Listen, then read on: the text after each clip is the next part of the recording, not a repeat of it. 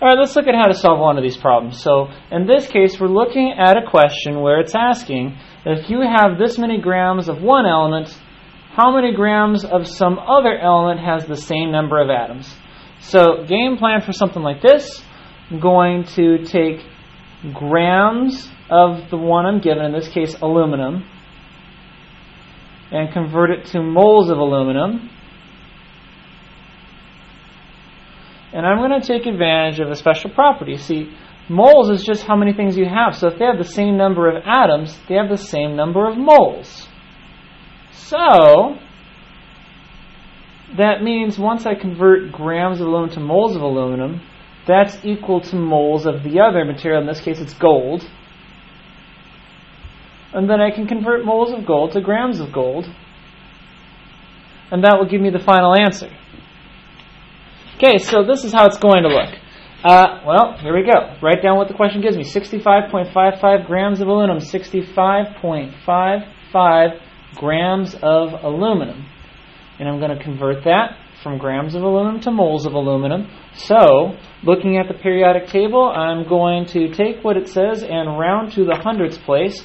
So that gives a molar mass of 26.98. So here's what I'm going to do. I know I need grams to cancel, so grams goes on the bottom. Molar mass is grams per mole, so grams per mole. And then the way molar mass works is on the periodic table, what you're seeing here, this is the mass of 1 mole. So, according to the periodic table, 1 mole of aluminum, and I'll specify 1 mole of aluminum, has a mass of 26.98 grams of aluminum.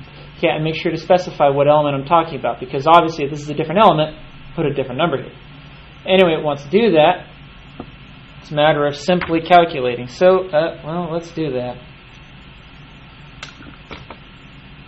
Okay, so let's see, 65.55 divided by 26.98.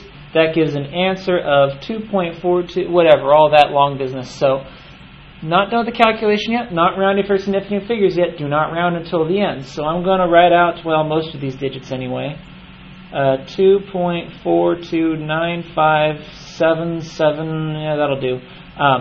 Let's see, grams cancels grams to give moles. Moles of aluminum. Okay, at this point I have done this. Now I'm going to make this jump. I'm going to say if they have the same number of atoms, then these two samples have the same number of moles. So I'm going to say if there's that many moles of aluminum, then there is the same number of moles, the 2.429577 whatever, moles of gold. Well, now I have done this. Last bit, convert moles of gold to grams of gold. So here we go. In fact, I'll just do it right here. Let's see, moles of gold to grams of gold. So I need to use grams per mole. I'm going to use the molar mass in the periodic table. So I'm going to do grams per mole. That way moles cancels moles. So that'll be grams of gold per moles of gold.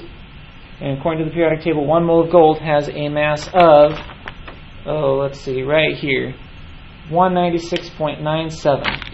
So 196.97. That is the mass of 1 mole of gold.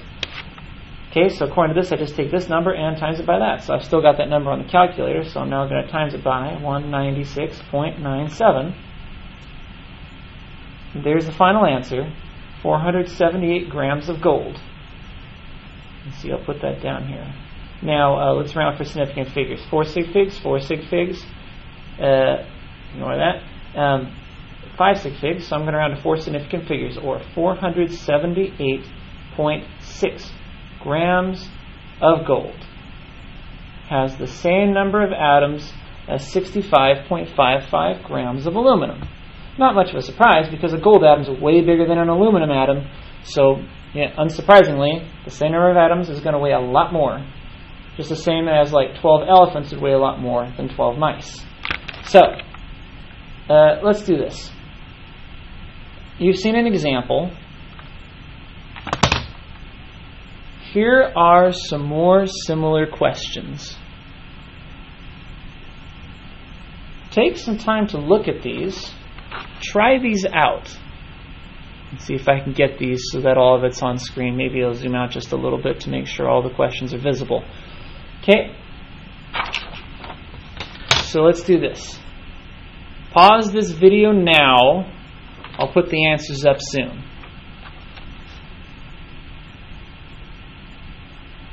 All right? I'll assume you paused and worked it out. Tell you what, here are the worked out solutions to all of those problems.